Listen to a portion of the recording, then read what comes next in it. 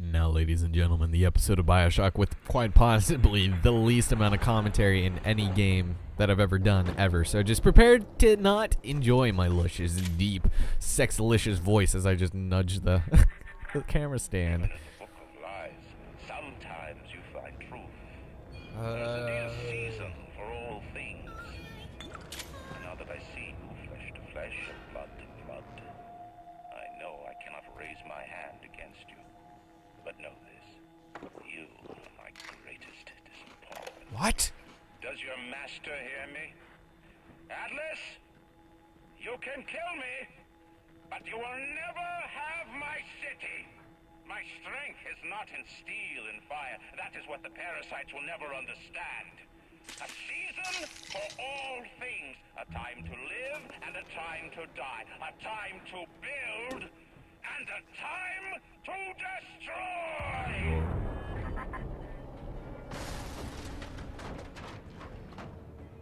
Is that it? Or is Atlas gonna chime in with this little... Oh, just kidding. Okay, so we're gonna go talk to Andrew Ryan in a second, but Atlas will chime in with the haven't you people ever heard of closing the goddamn door.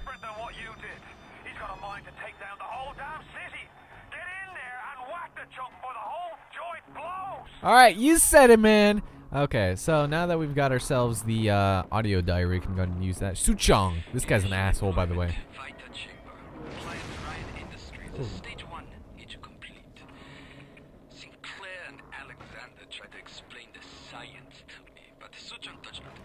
Suchong does not. They keep saying plasmid reconstruction this and quantum entanglement that, and they prove dead people come back to life. Bullshit!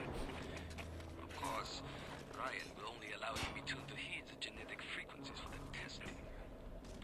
Okay, so Suchong's kind of this experimental asshole. He's the... Oh my god!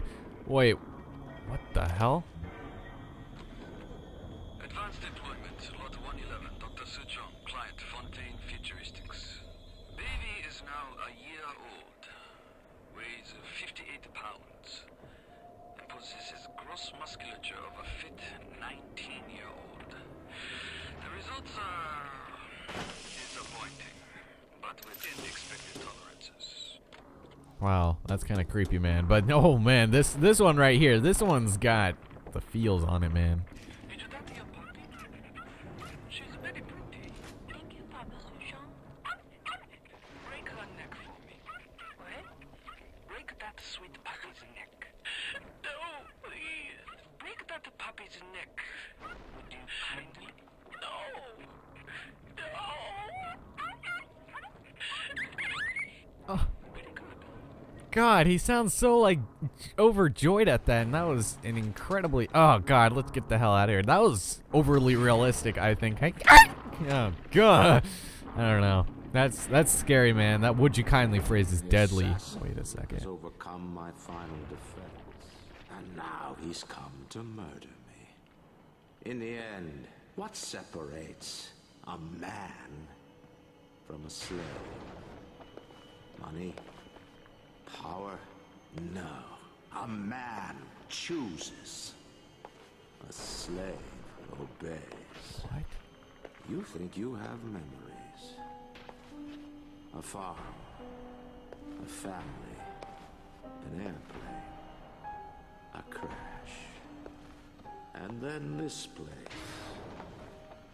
Was there really a family? Did that airplane crash? Or was it hijacked? Forced down. Forced down by something less than a man. Something bred to sleepwalk through life until they are activated by a simple phrase spoken by their kindly master. Was a man sent to kill or a slave? A man chooses. A slave obeys. Okay, we get it. Thank you very much for that, Andrew Ryan. Oh man. What do you have to say for yourself, asshole? Stop. What? Would you kindly? Would you kindly? Powerful phrase. Familiar, phrase? Would you kindly? Would you kindly get this? Would you kindly find that? Would you kindly find that? Would you kindly find? Would you kindly get this? Would you kindly head to Ryan's office and kill the son of a bitch? What? Oh man, I thought that guy was just being nice. Sit. He's an asshole. Both these guys are assholes. Look at him. Stand. Would you kindly? Run. Let me bark like a cocker spaniel. A man chooses. A slave obeys.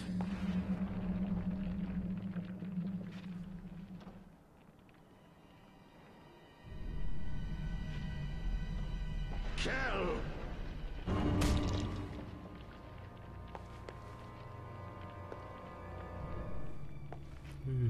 A man chooses.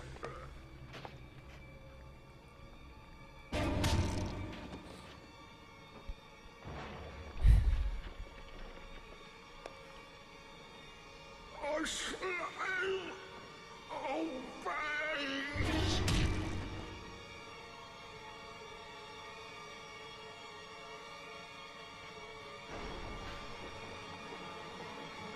Obey!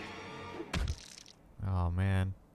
What is this? Star Wars? God damn it. So in case you guys didn't notice, Ryan was technically our father, unfortunately. Oh, you got it, man. You're such a nice man. I just want to do everything for you. Okay, let's go find that overload thing and go put the key in it because he asked so kindly to us to do things very kindly. So it's kind of weird he told us to kill him. That was weird. So self-destruct override. You have now been overridden with the card of the override variety. Haha. Oh man, I wish I could have my own version of that.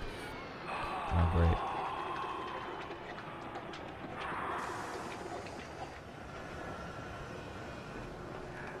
Nice work, Bio.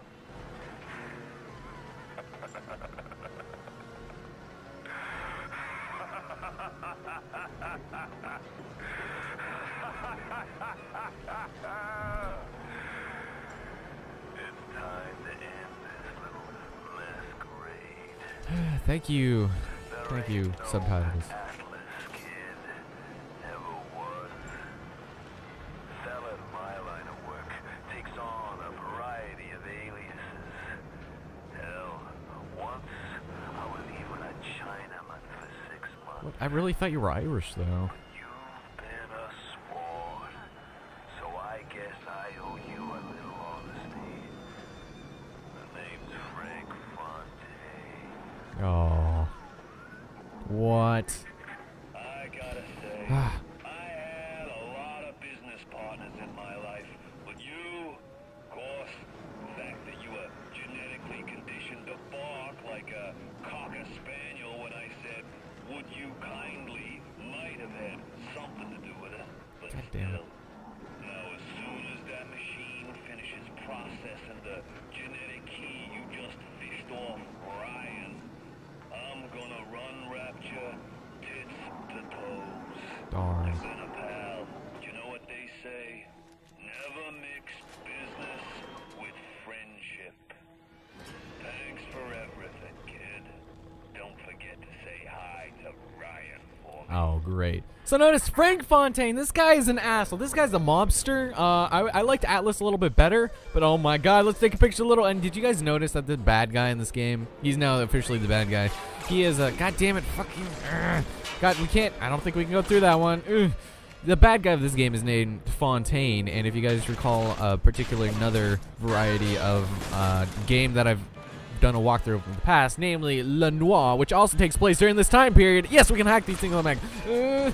We gotta, oh shit, we gotta get out of here. You'll notice Fontaine is the bad guy in this one, and Le Noir, and also the fact that I am gonna be doing something on that later.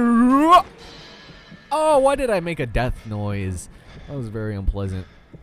So I did end up buying the complete edition of Le Noir, since as you guys know, my playthrough of the game was done on a regular rented version of the disc, and it did not contain the consoles car, but I think I'm probably going to upload that sometime before Christmas. That's in a couple weeks, so I've been kind of getting back into it a little bit. It's really kind of a lot different than I expected it, and I kind of appreciate it a lot more than when I did the project about a year and a half ago. So you guys will be seeing that along with around the time I probably start uploading these. I'm gonna start before Christmas, maybe at the end of the world is when I'm gonna do that. And we got Tenenbaum's Safe House. So yeah, Fontaine and Fontaine. I thought that was kind of funny. Oh God, why are there little girls playing in front of my bed?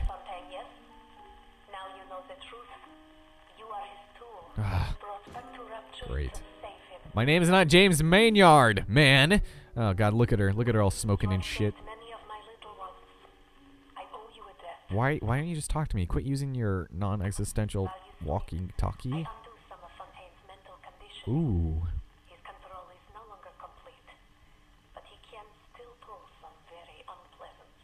You don't say. Okay, so yes, we're still under his mind constraints. And over here we got... God damn it. She's blonde and in a wheelchair.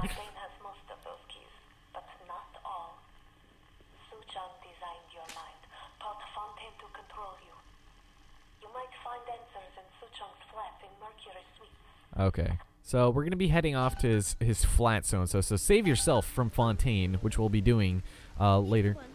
It's so funny because they all say the same thing, regardless of whether or not you've been like harvesting them, or if you have been. Only if you've been only harvesting. Oh, this is so funny. This part right here. Okay, so you got pet bar. See a little girl. Watch this. Watch this. Are you guys ready for this? Just eat it in front of her face, like. Pet bar. Can't use any kind of weaponry in this area, unfortunately. What was I talking about? I already forgot. This next area, Olympia Heights, is probably my favorite level in this entire game. It completely, I don't know about you guys, but it just completely immersed me. I completely forgot I was actually underwater at this point, which is, it's kind of, okay, thank you. That's kind of a weird thing to say. Okay, so can you open the, why are they talking to each other with their minds? They're like all sisters. Okay, she's just fucking, she is as cross as hell, man. I mean, we're all of a sudden in the UK, she's cross. Yeah, get out of here. You proved your uselessness here. Okay, so here we are starting Olympia Heights. And this first part is actually kind of weird because we're in the sewers. We don't actually ever come back here again. Well, there's nothing really of interest down here, so we're going to go follow the arrow because, oh, there he is. Fluffy! Yeah. What? Alice is watching. That's rude. Alright, fun's fun, kid. But now, go get stepped on by a big daddy. Would you kind What? I don't want to do that. That is very unpleasant. Don't be so rude to me. Okay. Huh? I says, would you kindly go get stepped on by a big daddy? How about no? That does not sound very pleasant. I decline your offer, kind sir. Seems like Mother Goose has been playing around in your egg. Yeah. I like it when people play in my egg house. To that tune, I just say egg house. Code Yellow. Code Yellow. Oh! Wow, you. Why did you do that? Just told your brain to tell your heart to stop. No, you didn't. I didn't hear you say Right that. off the bat, mind you, the heart's a stubborn muscle. Ah, god damn it. That stubborn. Frank Fontaine, why are all Fontaines assholes like a psychological fucking pricks? I mean, god damn it. Go suck a cunt, you asshole. Then you can have your revenge. Okay, thank you. You can keep my little ones out of his filthy hands. Okay, if you want. Alright, so the start of this area, which why does Rapture have a sewer? We're underwater. I don't know. But anyway, here we are heading out. Oh, the beautiful Olympus Heights. God damn. Oh, I hear some voices. Christ. Okay.